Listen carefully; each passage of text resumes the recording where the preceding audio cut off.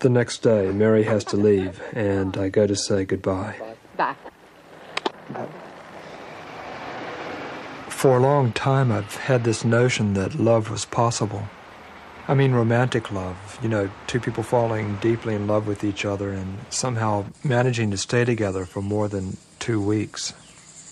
But time after time, it seems that a woman would get involved with me and want some sort of commitment, and I would decide that it wasn't right, or vice versa. And no matter how passionate things were in the beginning, there was never any equilibrium, and nothing ever seemed to last.